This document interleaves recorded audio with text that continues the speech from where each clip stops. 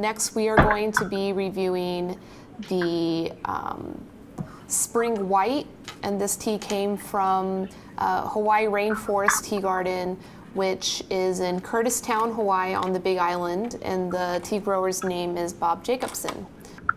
Leaf-wise, comparing this one to the green that we just encountered, my sample, and again this, I know we got 5 grams, so comparing a 5 gram to 15 gram, not always the same as far as what leaves you get. These leaves, a lot of them appear to be less intact.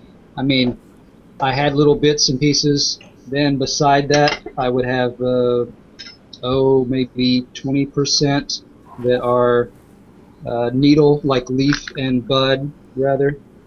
Let's see if I can get that. So I got a leaf, several leaves and buds. A lot of darkness there. A lot of, I don't see the, the silvery color that can come with some, say, Baihao Injin, a Chinese silver needle, white tea. Less of the silver here, more of the browns, more of the kind of olive drab green type colors. Yeah, I agree with you on that. It's very brown for a white, although I'm wondering if your mail carrier crushed yours, because I have a lot of very pristine bud sets. I would say that the majority of mine looks just like this. I have quite a few of those as well, but maybe I don't have maybe as many as you do. I think maybe I see a lot of buds with and then a few of the oh, here's another set. But see, it's like this is what I get, like the fuzzy bud and then more of an opened smaller leaf. Yeah, but in general, I would say mine are together more than yours, and that's just a function of your mail quality, Jason. I'm sorry, the mail in New Jersey can be quite dodgy. Or maybe my sample came from the bottom where everything, all the little pieces had sifted down. Another guy. Yeah, this tea is it's very full leaf. Bob, when he processes tea, he literally just plucks the bud in 2 leaves and just dries it that way. But it is a very delicate tea. It's very easy to break, so that could be an issue with it. Yeah. The taste is great. It's got that quality of Hawaii teas that I'm familiar with now that I've been there.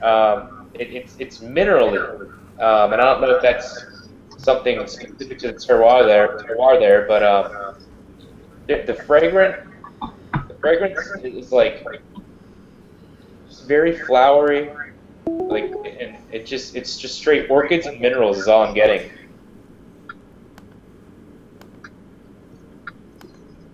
What would you say is the intensity on the orchid, Tony?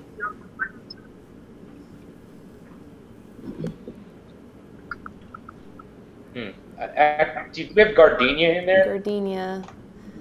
No. We got it. All right, I'm adding that. It's gardenia.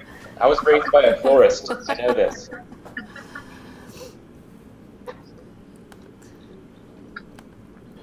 I get mine's part of it. I think is a function of having this tea, letting it cool longer than say pouring it right off and tasting it closer to its steep temperature. But it's got a bit of, it does have a floral. For mine, it's tapered off some. This could be a factor of the water that I'm using, local water. But it's got more of a sweet clover. I think of field flowers in that sense.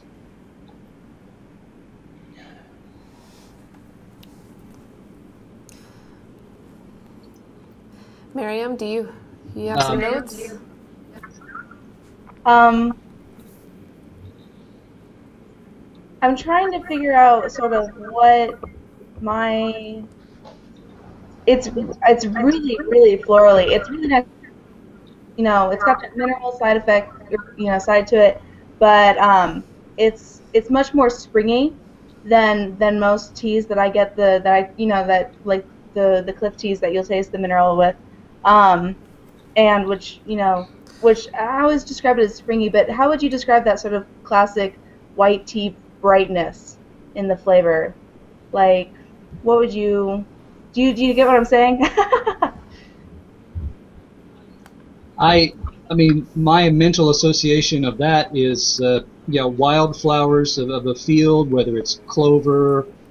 Um, part of me even says there's something in here that's a little bit sweet. If you taste wildflower honey, there's a little bit of that going on for me. So you got a honey note. There we go. So any final notes from anybody?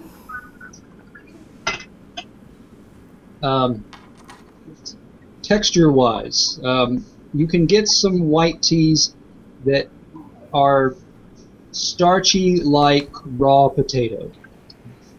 This one is much smoother than that. It's more rounded, if you want to use that, so that it's got a gentle kind of light powdery almost type of texture, just slightly drying on the top of the tongue.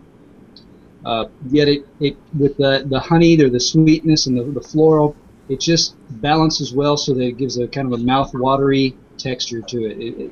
They play well together. Great, thank you. We'll add that in the mouth-watery texture.